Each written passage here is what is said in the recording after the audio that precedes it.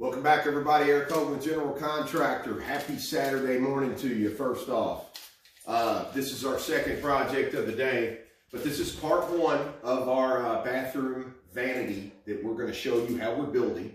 We're also showing you how to build the recessed shelf in the wall. So this is part one. This piece here is, we're getting out of walnut for this one. We're jumping into Ambrosia maple. So this is what the customer wanted. This is a really cool piece. We're going to show you how to take this rough cut slab right here, and we're going to make that really cool vanity that we've been telling you about. So step by step, everything we're going to show you. First thing you want to do before we get into building the box to house this guy, we've already sent a laser right down the center of this. You can use a number of things to get a straight line all the way down, guide rails, anything like that. We wanted pretty much an even amount of space on both sides. Once we make that cut down the center, then we're going to flip these guys and turn them around to where the curve of the wood is actually on the inside. Then this straight line is going to give us our outer edges. So we're going to go ahead and cut through this guy and get him split, and then literally we're going to put this to the side and start building this box. It's a lot easier to get your box built. Then we're going to place the wood accordingly and make measurements and marks based on our box to drop it in. Good way, heavy slab like this, we took a couple of 1x4s, 2 on the left side, 2 on the right to get it up off our table. So when we make this cut, obviously we're not digging into anything and we don't have to hold this up in the air. So we're going to split these guys, be right back, and we're going to start building this box. Okay, so we've got our maple out of the way. We already split it in two. So this is the this is a 3/4 inch sheet of birch. This is what we're going to be using for our box to house our base. You can use melamine, you can use, you know, any other type. We just prefer the birch. I know it's a little more expensive, but we like the sturdiness of it. The tape clings to it real good and so on. So what we're going to do, we've already got our dimensions for what we need for this counter. You can see it right there in the line. What I want to point out before we cut this, here are my exact dimensions, 20 3/4 for my depth, and then 68 1/8 all the way for the length of it. What I want to tell you, because we're building walls on here, we want to accommodate for that 3/4 inch for the walls all the way around. So safely, a good tip, I always add 1 inch to both sides. So the 68 1/8, if we add 1 inch on this side and 1 inch on the other side, we're going to get 70 1/8. All right, and then the same with the 20 3/4 on the depth. We're actually going to get 22 3/4. So whatever your dimensions are, whatever your size is, if your walls are being built with a 1x4 like ours, that is truly only 3/4 inch, but we go ahead and add the inch instead of the 3/4. So when we put our walls up, we're going to be screwing these walls from underneath to hold them. That's going to give us that inch lip to set the 3/4 inch on and actually, you know, get that wall to stand up there like we're wanting it to. So that's the whole reason behind that. Make sure to add whatever your dimensions are. Make sure to allow, and don't forget, inch on one side and not the other. So you got to times that by 2. So we're going to go ahead and get this cut out, and we're going to start forming up these walls and getting this ready to go. Okay, so we have got this guy cut to fit, got all the waste away, and all we've done is taken our first 1x4 here we're using for the wall.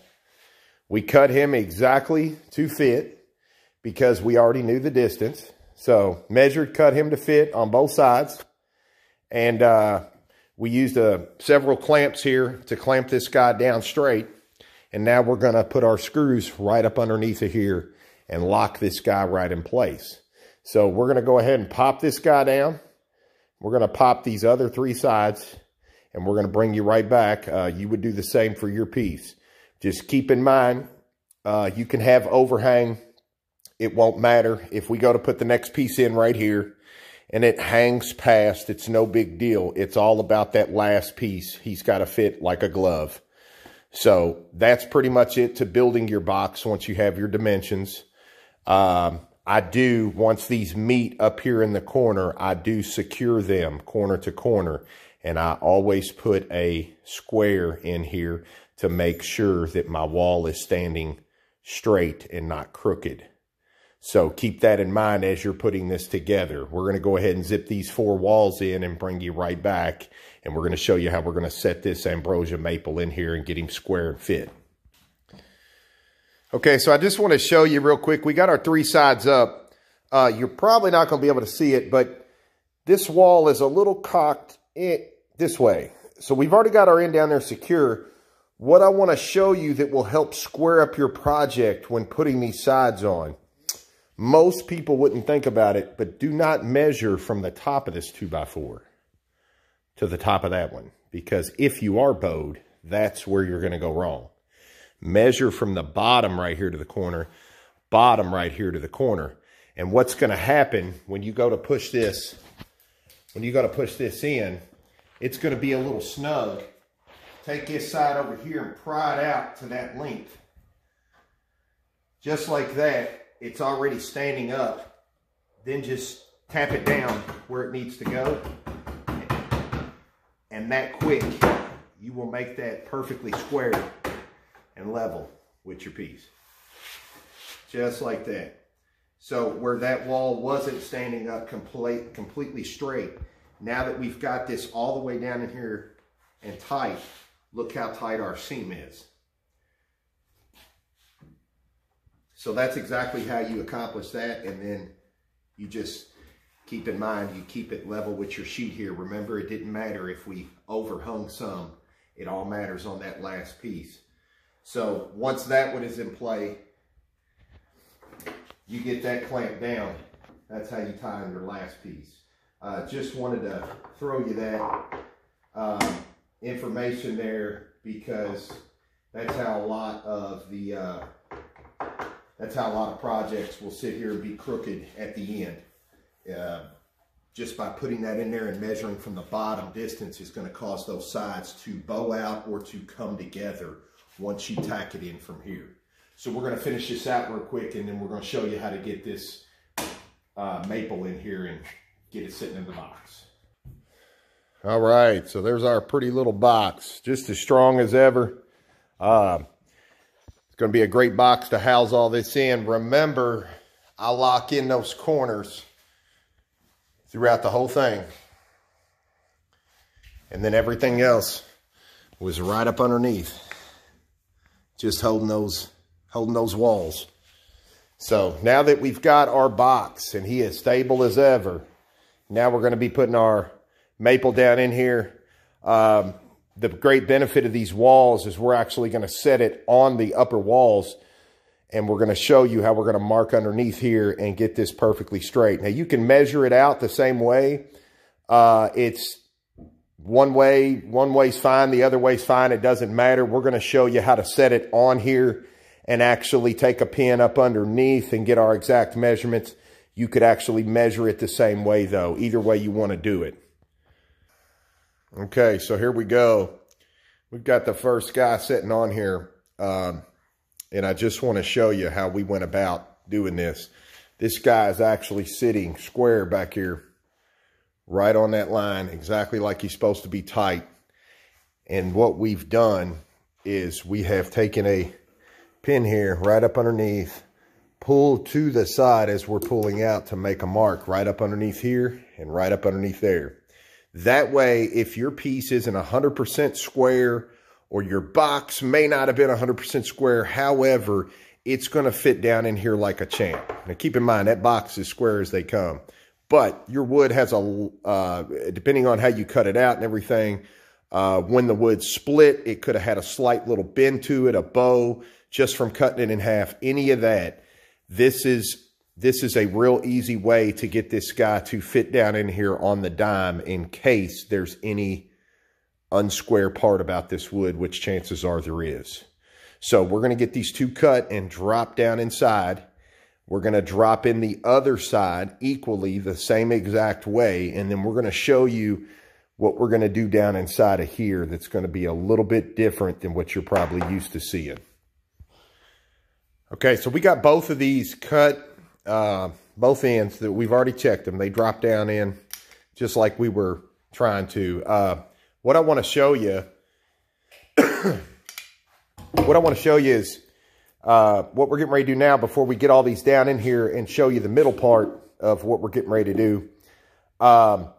We took, so we've got some 5-way hammer, you know, a couple wood chisels. We've got the sander down here.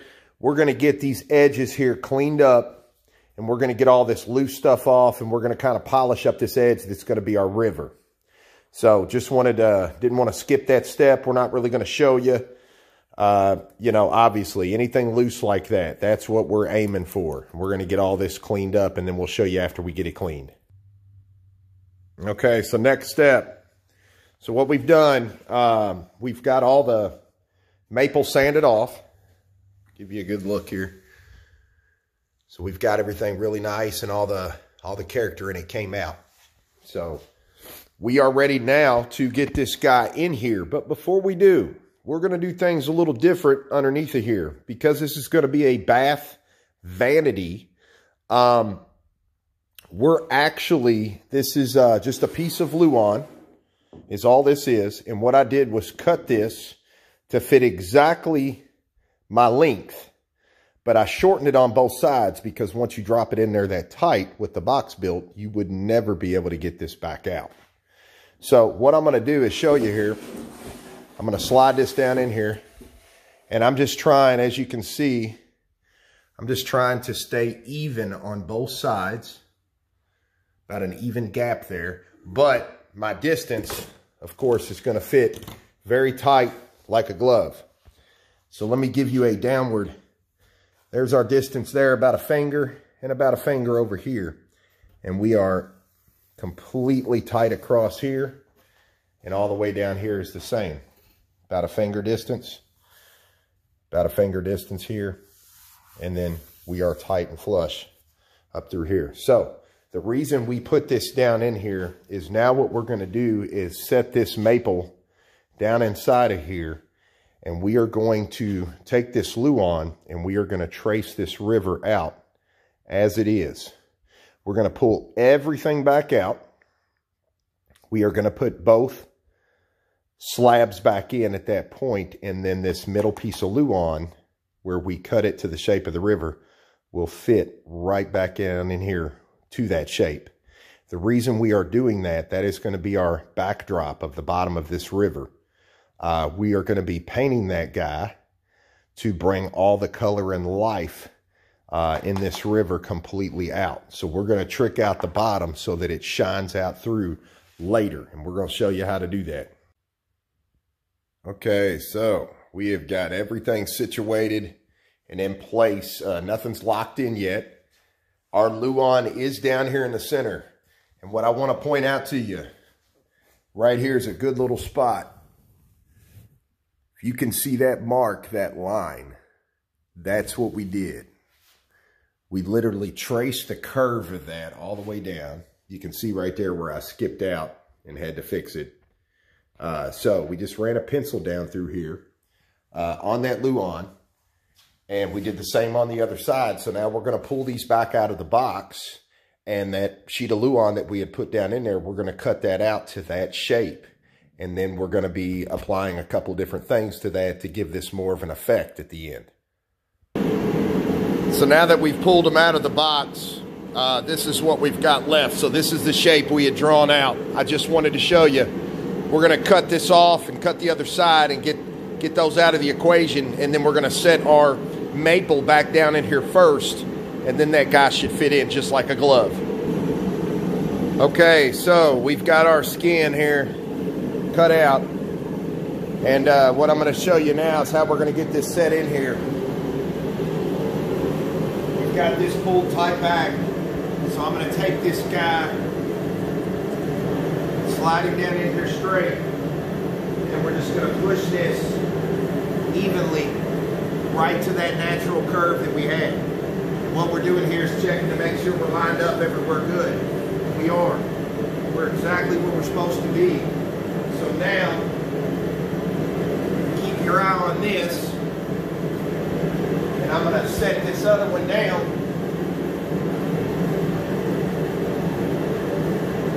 We're going to set him in here. Just like that. And make sure he lines up.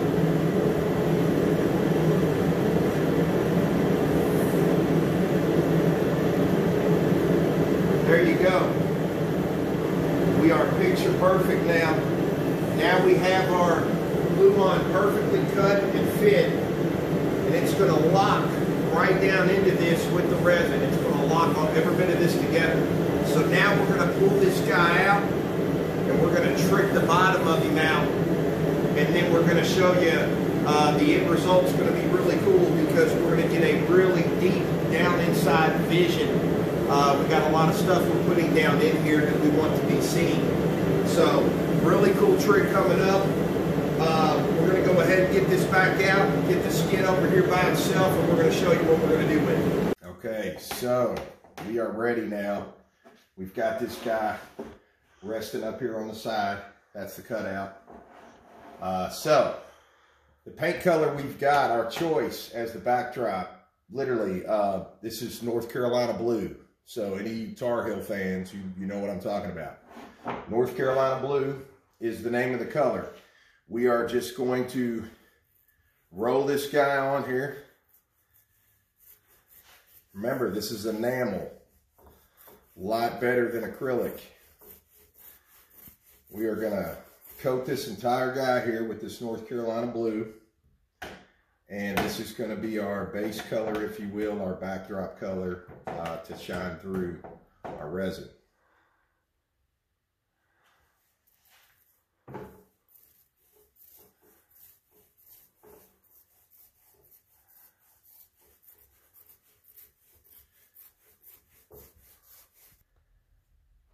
Okay, so there you have it.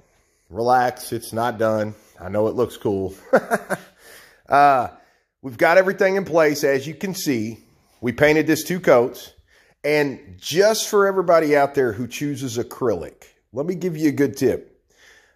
The reason we choose enamel, something about acrylic, to me, just a personal opinion, it looks like a really good color in the tube. When you put it out there, though, it's almost like everything has a dull finish to it. The color kind of lessens when it gets hit next to a wood or anything like that. But anyway, just my opinion, enamel works so much better for what we're trying to achieve. We already have that deep, rich color we're looking for that's going to be really cool.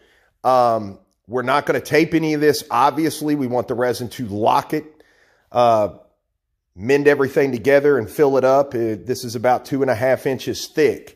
So that was exactly what we were trying to achieve there. When we pour the center, we're going to let that fill up crystal clear, and this is going to magnify like 100 times at you and look way down deep inside. And the reason we're going to do that is because we're obviously going to put rocks and other things in here. So just wanted to show you where we're at. Everything is set in place. We are getting ready to screw up underneath and draw all these seams down completely snug, completely tight. We're going to do that to both sides, and then we're going to come back, get this guy sealed up, and then we're going to be starting the, of course, pour. All right, so I've already siliconed up one side. Obviously, we're not taping anything. We want this to lock in. So when it comes down to applying a seal coat to the inner edges or not, here's what I can tell you. A lot of people do, a lot of people do not. I don't think it's wrong or right either way. I will tell you this though, when you do put a seal coat here on this raw edge part, it will help lessen the bubbles. And it also will help strengthen the bond between the resin and the wood. Now, keep this in mind. If you're doing a countertop, something to that nature that's going to be sitting on several rows of level cabinets and things of that nature, that's where I kind of feel the gray area, if you will. In our case, we are not going to seal these inner edges just because this guy is going to be sitting on cabinets. You know, more of your farmhouse type tables that are going to have long stretches with nothing. I do recommend any type of distance like that in your legs, anything, it's probably best to seal coat the inner edges. So hopefully that answer helps a lot of people that's wondered why some people do it and why some people don't.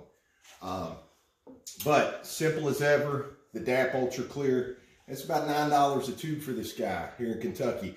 I know that's a little expensive, but you know, the non-yellowing, the completely waterproof, you know, everything else, this is why we buy the better product. So just like everything else, we're going to start right here in the corner. Just grab that guy and make sure he's sealed in. Same thing with over here. Remember to cut your tip flat. And I always go up on top here just a little bit, just in case of any overflow problem. But I always cut the tip of this guy flat. That way he hits in here and just gets a small amount in where I need it, instead of getting a big glob that I'm running through here. Kind of down and at an angle. That way you're going to get everything really well.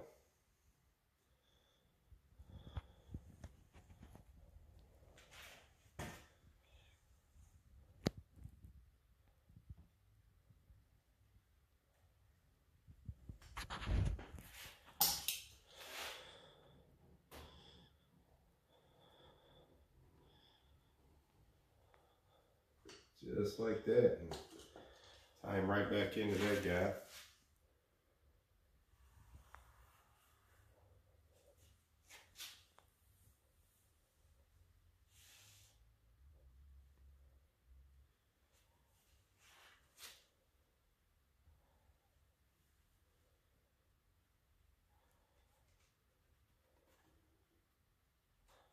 Just like that.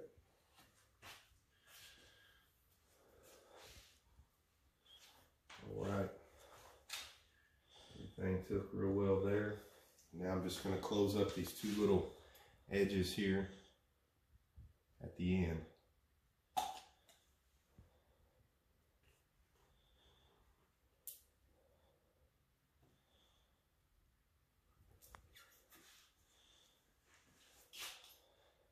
And then it's time for everybody's favorite part. It's time to get this guy poured now. I do recommend letting this silicone sit on here for at least 24 hours. So we will not be pouring today, but we will be pouring first thing out the gate in the morning. Keep in mind, none of these got planed or anything yet, because at the end of this, we take this out of the mold. We're going to be using a router sled. We're going to set all this guy up. We're going to plane this guy across all the way down. Much easier that way. We're going to shrink down probably a total of a ½ inch. We're going to make this guy complete 2 2¼ inch finished out. We will be flood coating this guy, and just so you know what we're going to end up doing, we're going to go ahead and take this guy in the back room. We're going to get him set up, and we're going to get ready to flood coat him. So we'll be right back. All right, so let me catch you up to speed here. We went ahead and added all our little goodies inside. So that's really going to turn out really cool.